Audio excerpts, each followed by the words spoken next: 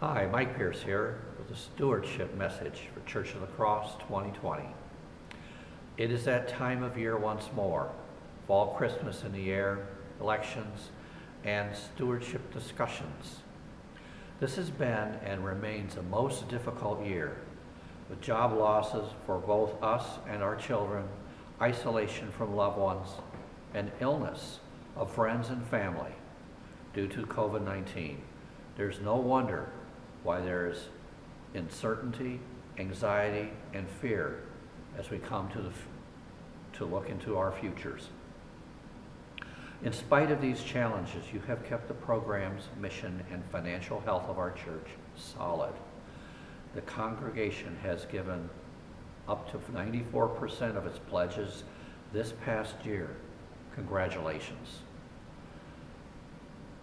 There are two areas of stewardship I would like to discuss with you for this coming year: financial giving and some ideas on how best to live this next year. First, financial giving. We all balance our needs and wants. We need to have food, shelter, clothes, and a relationship with God. We also need to make sure our friends and loved ones have the same. We also need to remember that Jesus asked us to feed and clothe the least of mine. The church does this and can always use more resources to manage the task. Challenge. Is it possible for you that in addition to your contribution, when you go to the grocery store, you can get a little extra food for the food pantry? This goes the same for when you're buying clothes. Challenge. If you have not done it, while we're all cooped up, is it possible you can go through your old clothes and give them to Goodwill or other charities? Challenge. Can you think of creative ways we can better supply resource support to the church and community? For example, people in our congregation worked the paperwork necessary to get COVID-19 financial grants for the daycare. This helped keep the daycare a going concern for the future. Big congratulations. It is always true that in times of upheaval, providing resources for those who cannot provide for themselves increases. Can you help more? The second part, some ideas on how to live better lives this coming year with less stress, anxiety, and fear. I'd like to say, if we are to reduce uncertainty, anxiety, and fear of the future, it is good to remember who is in charge. Hint, it is not us. We do not control the food supply, the factories that make our clothes, or the weather. In fact, we only control that which God has given us. There is a lot we can do with what we have. We can read our Bible, pray, and work harder at God's work. Challenge. Can you read your Bible every day? Can you pray every day?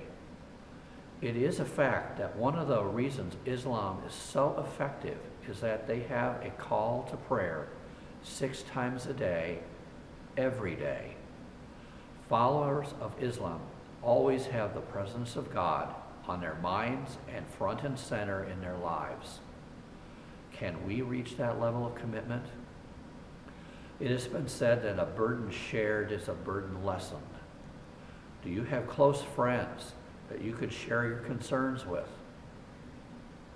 Can you meet with them each week in a safe way?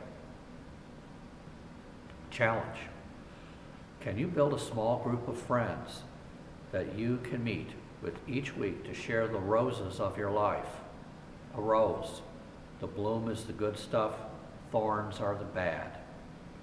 Peter 4:10 states, "Let each one serve one another to the measure of his endowment as good stewards of God's richly varied grace." I believe it is within these small groups where the strength of a church can grow. If your small group works, can you invite other friends to your group that perhaps are not part of a church family? Even if your small group invites one person that can join our church, in time, our church would grow, an active grassroots approach to church expansion. God has asked us to be stewards of our stuff, offerings, and ourselves, our gifts and mission. If you pray and work for God, wonderful things happen.